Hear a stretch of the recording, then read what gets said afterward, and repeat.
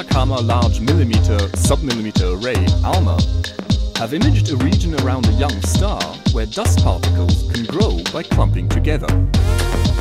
This is the first time that such a dust trap has been clearly observed.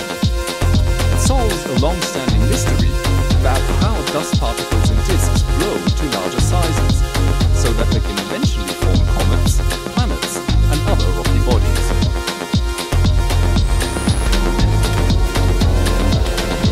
This is the ESO cast. Cutting-edge science and life behind the scenes at ESO, the European Southern Observatory.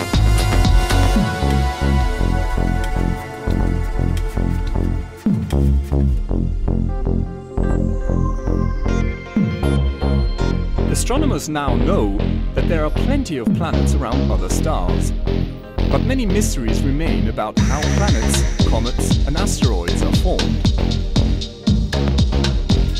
New observations from the powerful ALMA telescope are now helping to answer one of the biggest questions. How do the tiny grains of dust in the surroundings of a young star grow? First become rubble, and then even boulders well over a meter in size. Computer models suggest that dust grains grow by colliding and sticking together. However, when the bigger grains collide again at high speed, they are often smashed to pieces and sent back to square one. Even if they do not break up, the models show that the larger grains would be slowed down because of friction between the dust and gas, eventually falling onto the star without a chance to grow any further. Somehow, the tiny rocks need a safe haven, where they can continue to grow until they are big enough to survive on their own. Such a dust trap had been proposed, but never observed, until now.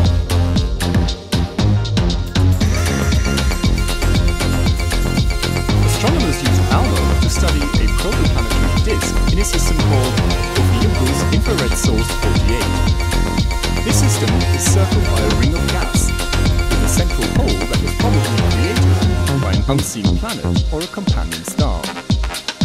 Earlier observations using ESO's Very Large Telescope showed that the smaller dust particles also formed a ring.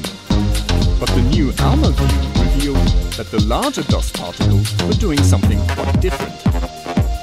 Instead of the expected ring structure, a very clear cashew nut-shaped feature was revealed. This is a dust trap, a region where bigger dust